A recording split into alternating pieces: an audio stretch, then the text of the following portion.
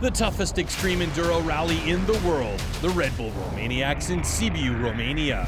An international event of superlatives. 5 days in Dracula land by motorcycle through the beautiful Carpathians in real untouched wilderness. One of the last great adventures. The madness begins with the prologue, which brings the action very close into the city and to the spectators. Hard, dirty, painful, physically and mentally strenuous. Romaniacs, to me, is one of the biggest races. And like you say, expect the unexpected. Oh. It's supposed to be the toughest race in the world, and it's living up to its name. A challenge even for the best off-road riders in the world.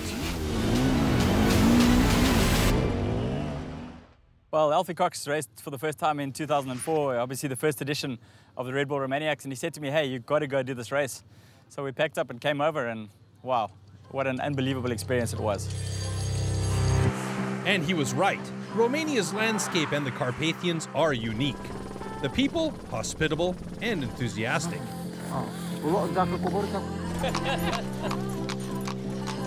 In the first year, Martin invited us to come and race a different style race than an enduro classic race. Honestly, I didn't know what to expect. He said we are going to have difficult uphills compared to other races. Former snowboard world champion and motocross rider Martin Freinademetz recognized early on that the enduro possibilities in the Carpathians are world class.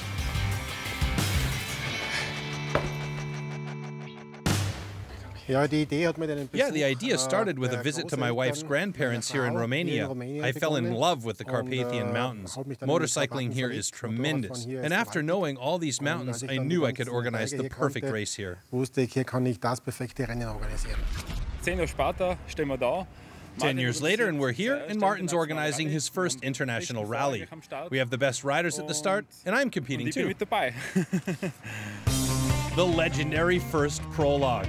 35 enduro riders fighting their way through the old town of Sibiu, starting directly in front of the Continental Hotel, which today, beautifully renovated, still exists.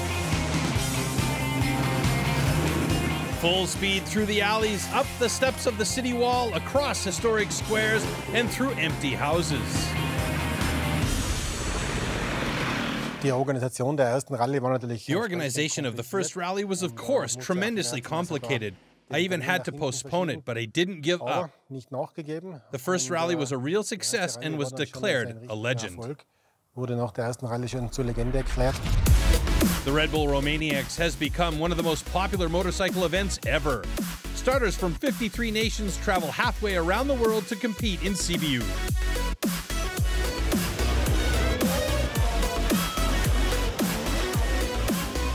I have no idea what it takes to put this race on, but from what we have to do with signing on and everything, you know, it takes years. You know, it must have taken him so long to build up such a good race. The prologue, for which the old city boulevard is closed, is an invention of the Romaniacs. It has established itself worldwide as a standard, and the ever-new ideas of prologue designer Andy Fazekas are often copied. The prologue is a follow-up to 2004, the trademark of Crazy Bike and the Romaniacs, based on the Russian principle of hard to very hard. 100 tons of stone, wood, and tires turn the boulevard into an insanely difficult hard enduro prologue course. The English powerhouse Billy Bolt dropped the hammer and rides the prologue of his life. He wins with a one-lap lead on South African Wade Young and Bavarian Manuel Lettenbichler. Pretty much got the lead off the line. Second last year and one better this year, so yeah, pretty stoked. The first off-road race day leg, a tough 219 kilometers in rainy, sketchy conditions. The ground is soaking wet and slippery, which makes it harder than its usual difficult level. Graham Jarvis, the best of the world's best, arrives destroyed after 6.5 hours. Definitely feeling my age today. Kind of ran out of energy about halfway, but still in there, so got to keep going. These are actually good circumstances for Jarvis, who finishes fourth, but he is cold and he has trouble keeping up. Despite the difficult conditions, the young guns strike. Wade Young finishes first and takes the lead. We just kept it flowing. Manuel was real good on the technical stuff. Still a good day, it was fun, but pretty long. Manuel Lettenbichler sets the fastest time and wins the day, making him second overall. Two-time Romaniacs winner Johnny Walker lurking in third place. Second race day, finally the weather's a bit better. Running first, hopefully nobody's catching me, that's the plan. But Young is there on his tail fast, and it's now a head-to-head race. Manuel takes a dive and loses time and strength. Meanwhile, the most feared king of the Carpathians, Graham Jarvis, is struggling and has to follow. Yeah, I'm just pretty tired, I don't mind admitting it. Normally like the hard bits, but I'm praying for the easy bits at the minute, so just want to get through the day. Wade Young now leads just ahead of Manuel Lettenbichler. 12 minutes back, Johnny Walker still has good chances to win. The dirt conditions are really bad. The Romaniacs puts one on top again. Rumors say 2018 is the hardest.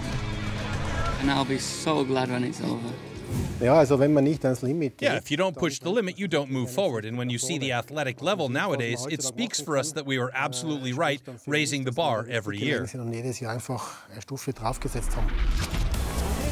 It was hard even back in 2004 at the first Red Bull Romaniacs. Even the most complete rider of that time, Cyril Desprez, had to realize that this rally demanded all of your skills. Cyril Desprez was obviously a legend in the big rallies like Dakar and all the other road book navigation races. He was in a lucky spot at the time. If he'd been around at this time, I don't think he'd have stood a chance, to be honest.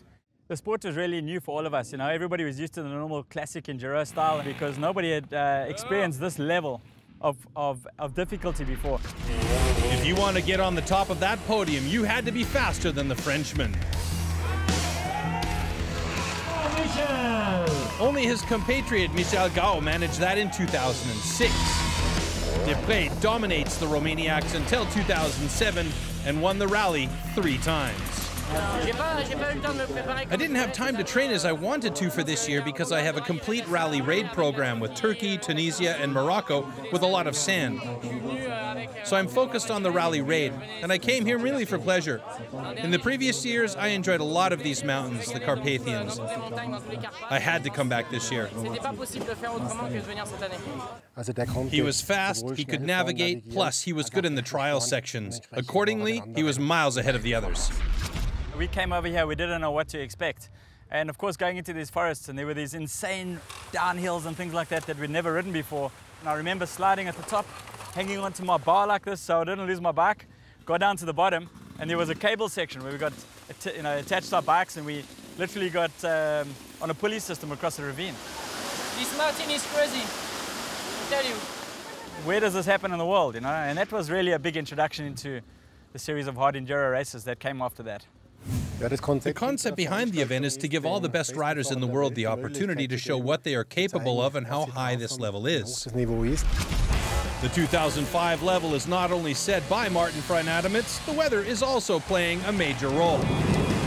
Well, we had heavy rain in 2005, and I remember waking up in Petrosani and I opened my hotel window and the window ripped out of my hand, broke the glass, torrential downpour, flooded roads. We got to the start. And Cyril Desprez didn't want to start, and he got everybody together and he said, guys, it's too dangerous. And Martin was saying, no, we have to start, we have to start. And then a big rock fell off the side of the mountain and landed like right next to him. Bah! He's like, okay, yeah, maybe we ride the first section. Giving up is not an option for the Romaniacs organization. Try is a must. If you don't dare, you don't win. But there was one guy slipped off the pathway. We all chained our arms. And even although it wasn't in the race and we were just riding, it was like extreme and we had to pull each other back up on the pathway again. It was really something that nobody had ever seen before and could never have imagined that it was going to be like this.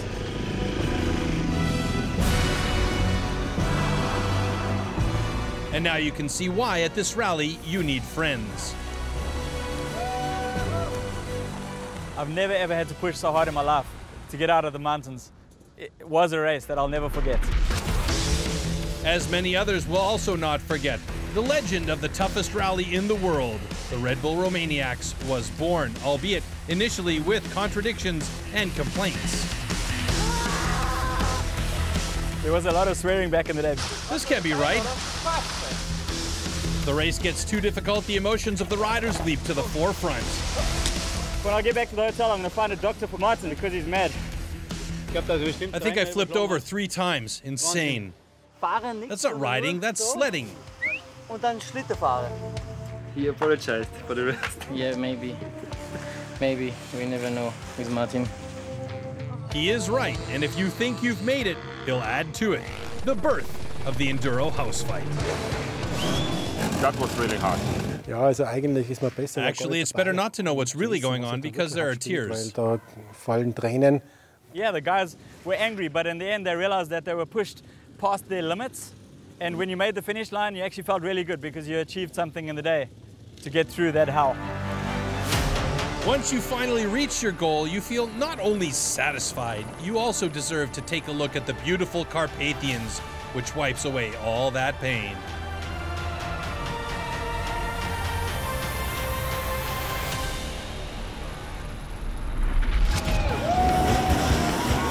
Every year, more and better trained riders come to compete. In 2008, a trials rider from England wants to give it a go and wins right away.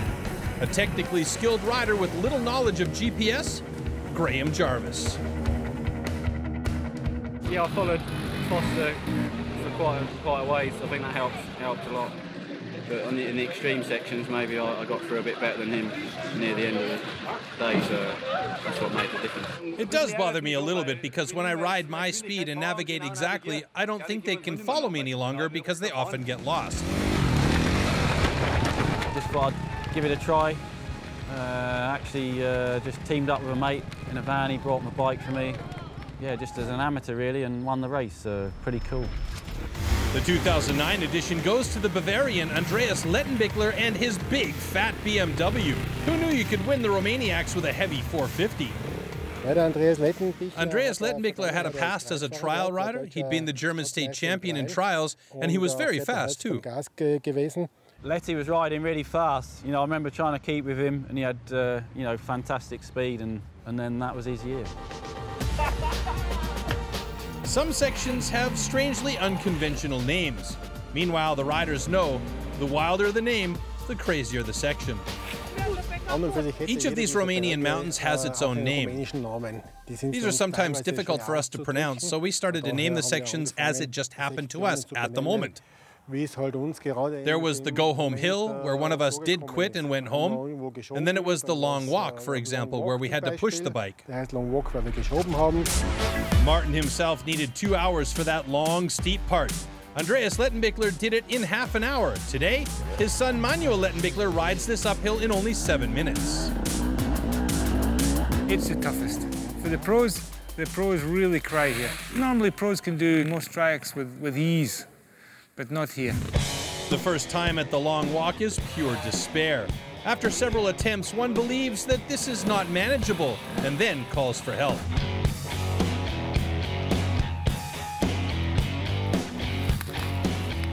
Hello, man. I'm serious, man. I can't get up here. I've just passed out. Back in the day, I told him, yes, you can make it. I made it in 2 hours, and you are a better rider than me, so you will make it in 1 hour or less. The leader, Cyril Desprez, also wants to save himself the agony, but does not count on Andreas Lettenbichler's fighting spirit. Up until the Long Walk, Desprez was still ahead of me. He thought, if we all ride around, then we all get a time penalty, and he wins. That was Cyril Desprez's style back then. I said, no, not my style. I tried. A good decision. I did it with my strength and the power of my BMW.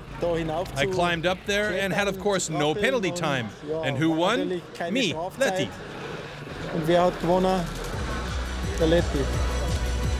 The Long Walk almost got me.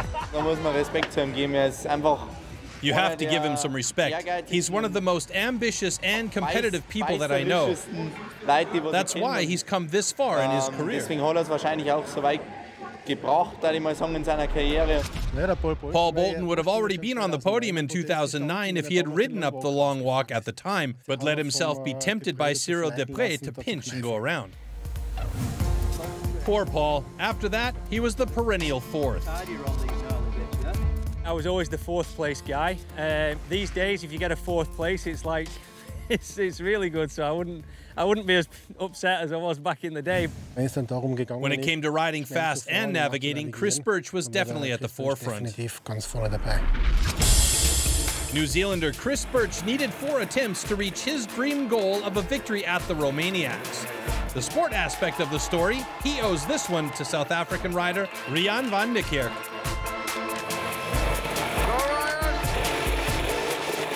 I started having some problems with the bike. It kept shutting off all the power. I saw Chris and I thought, sure, that's not possible, you know. And yesterday I had such a good lead from 3rd place. We had a look at his bike and I made the decision to help him. And Rian offered to help me by swapping parts of the engine around, parts of the electrical system until the fault went away. And yeah, he wouldn't take no for an answer. And that was amazing. I was just waiting for Rian to come in. I should be here for the finish line for him, because I wouldn't be here without him. Wow, Rian, a true sportsman.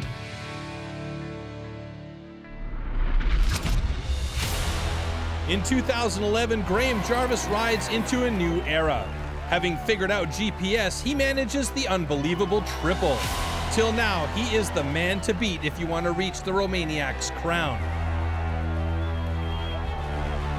Graham Jarvis is the first rider who is better by a stretch than anyone else in terms of technicality.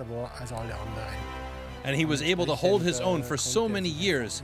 And if the bike held, then he was the winner. He's the oldest of all of us. He's got a lot of experience. He did the races more times than anybody else. He rides steady. Obviously, he's not slow at all. I think the young guns at the moment are too evenly matched. So they're all pushing and they're all going to find each other's weaknesses soon or rather than later. But no, nobody's beating Jarvis for his crown in the near future. In 2013, he completes the 10th anniversary of Red Bull Romaniacs by winning the 4th time in a row with an unbelievable 45-minute lead. It meant a lot to me to get the 4 wins, but I still had you kind of just focus on what's ahead. You don't get too big-headed, keep your feet on the ground and just keep working hard and try and get more wins. After the long reign of Cyril Desprez, the long years of Graham Jarvis came, until a Johnny Walker knocked on the door. 2004, when it started, I'd just been BMXing around the streets at home, not really thinking anything about enduro. His dad actually got me up there to give him some coaching lessons, so yeah, he owes all his skills to me, really. Romaniacs, to me, is one of the biggest races. You know, to win this one is a massive achievement. The young guns are making life difficult for the old men. Johnny Walker, who has emulated a lot from Jarvis, manages to defeat the old champion in 2014 and takes first. At only 23 years old, for the time being, the youngest winner. On the fast sections, he just had the edge on me, and in the technical stuff, he was right there. Yeah, the young guns have very good technique, train hard, and are hungry. Johnny wasn't the only one who wanted more. The 18-year-old South African Wade Young shows a fighting spirit that is willing to take risks at incredible speed.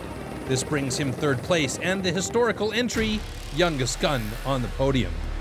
I mean, the young guys, they've got the same level, really, basically. You know, there's hardly anything between us technique-wise and, you know, fitness, maybe. You know, that's where, you know, inevitable, getting older, it's going to become more of a challenge. In 2015, Johnny Walker repeats the win, but with a dramatic final. While he takes a refreshing mud bath at the finish obstacle, Graham Jarvis safely crosses the finish line. Clock's ticking for Jarvis. In the end, seconds decide. King Jarvis is beaten again. This year, the Leti era comes to an end and starts anew at the same time with his son Manuel. He goes on the attack, but like many others, he found out quickly that the Romaniacs demands experience. He's motivated. Of course he wants to have a good result. But in the end, the Romaniacs spit him out, like she did with so many beginners before him.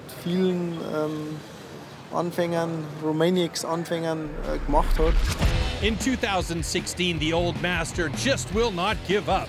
On the first two technically difficult race days, he already blew everyone away. The young guns are coming with a pace. They're really aggressive. They tackle the climbs.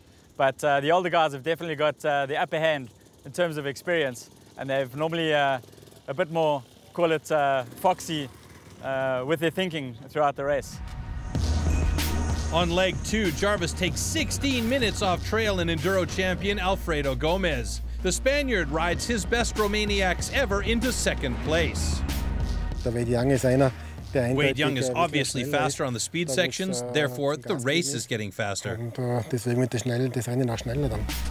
last day of the race is fast and Wade Young is on point and full throttle. He overtakes Gomez and Jarvis, securing the stage victory and third place again. And so I really pushed out the start. I just treated it as a one-day sprint race. And just had a good flow and knew that it was my last day. I didn't have to monitor my pace. It was go until I blow. As long as Jarvis is still here, it seems like first place is reserved. He's won his favorite event 6 times. The spots behind him are, however, more competitive.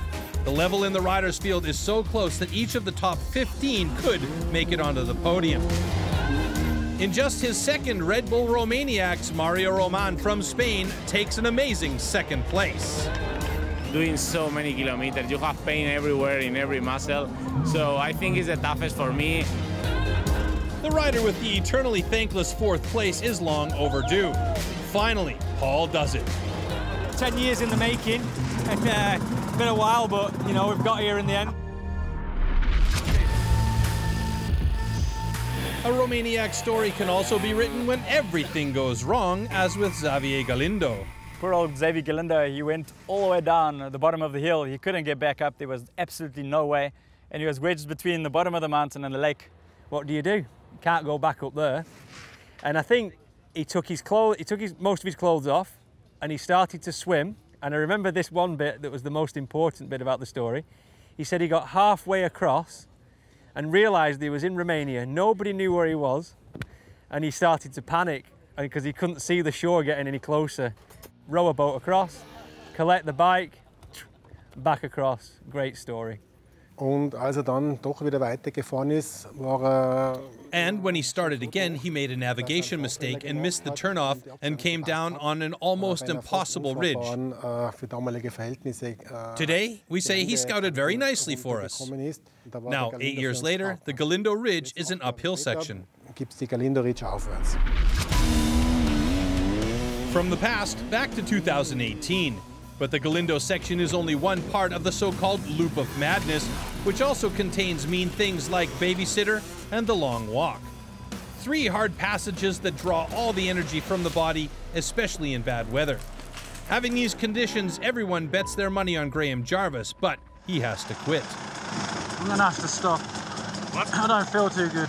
To actually pull out the race will have broke his heart. He's known for never ever quitting, and it'll have been one of the hardest decisions. I'm sure he was going through some emotions in his helmet when he was deciding not to actually carry on. I only know the last downhill he did before he gave up the race was a really difficult one, and so I can imagine, if he wasn't well, that he really had enough after that downhill. Which one of the young guns will go for it? Wade? Manuel? Johnny has already shown twice that he can do it. Wade Young leads the stage. The German, Manuel Lettenbichler, only seconds behind him. Johnny Walker is still within striking distance at 17 minutes. At the finish line, the 3 exhausted musketeers are done with the enduro world for the day.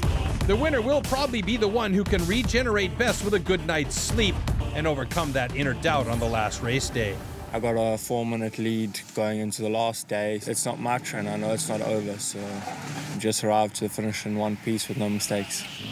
After the service point, Wade, Manuel, and Johnny are only seconds apart. All three take full risk and go full throttle. Who has the most power reserves is the question. Manuel Lettenbichler shows his skill in the technical sections. When it gets fast, Wade Young scores. On the last uphill, he just pulls through. After 5 extremely tough days, he has that little bit more power in his tank that he needs, and the 22-year-old becomes the youngest winner of all time. So much adrenaline going from the finish, so I'm not feeling tired at all at the moment, but I work hard and it's finally good to see it pay off. It's a box ticked, you know, it's such a big race. The best of the best are here. There's no one better than these guys that are here this weekend, so I'm so happy to get the win. The 15th epic edition of Red Bull Romaniacs has been another success, with 60% of the participants completing the race. Now the organization team is going to reconsider and analyze how this event can be done even better. The track managers are already out in the mountains scouting for future race sections to again attract the world's best riders and to offer the amateurs an unforgettable challenge through the Romanian wilderness.